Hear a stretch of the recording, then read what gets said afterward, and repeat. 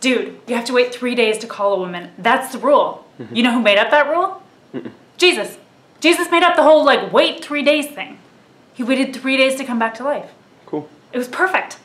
If he'd only waited a day, a lot of people wouldn't have even known that he died. They'd be like, hey, Jesus, what's up?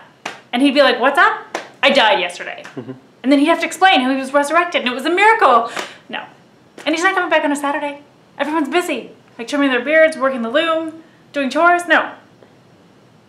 He waits the exact right number of days. 3. Plus it's Sunday. Everyone's in church already. That's cool. And yeah, they're all, oh no, like Jesus is dead. And then, bam! He bursts through the door, runs up the aisle. Everyone's totally psyched. And FYI, that's when they invented the high five. 3 days ahead. You have to wait 3 days to call a woman because that's how long Jesus wants you to wait. Okay.